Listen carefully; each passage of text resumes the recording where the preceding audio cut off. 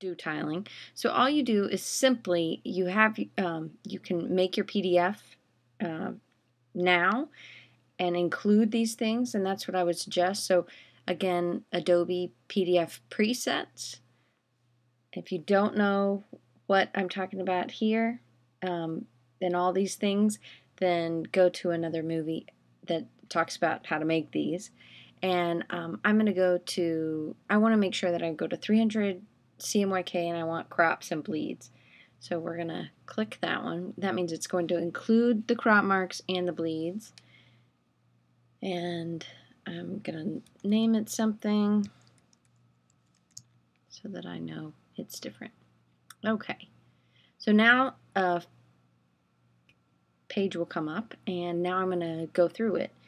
So I want to make sure everything's 300 dpi, which it is, and my marks and bleeds should be on, which you can include registration marks if you want. You do not want bleed marks. It makes it a little too difficult to see. And I suggest just using the bleed settings that you set up when you were using your document in the very beginning. If not, just go ahead and change it to whatever you want it to do and uncheck this. Alright, let's see. Output.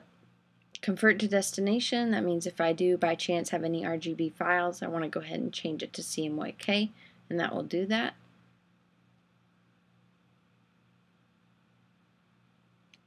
Okay, and now I'm ready to export.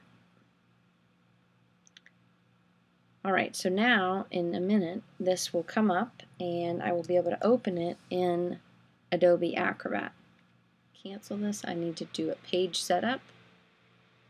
Then we'll go back to that. Instead of letter, I want to go to tabloid and hit OK.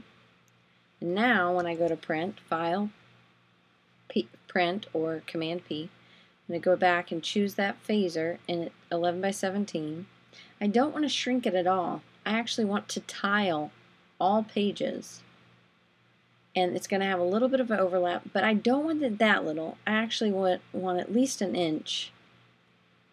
If you're really good, then maybe an inch, 0.5. But I'm going to go to 0.8, and it gets me back to 4 pieces of paper. 0.9 does the same. So at least I have almost an inch, but not quite, which I just didn't want 6 sheets of paper. So this is what I'm looking for. I can actually count how many pieces of 11 by 17 paper it's going to be. It's telling me, there's my crop marks, you can see. So once I put these 4 sheets together, they will be overlapped, and that's what these kind of checkerboard lines are telling me.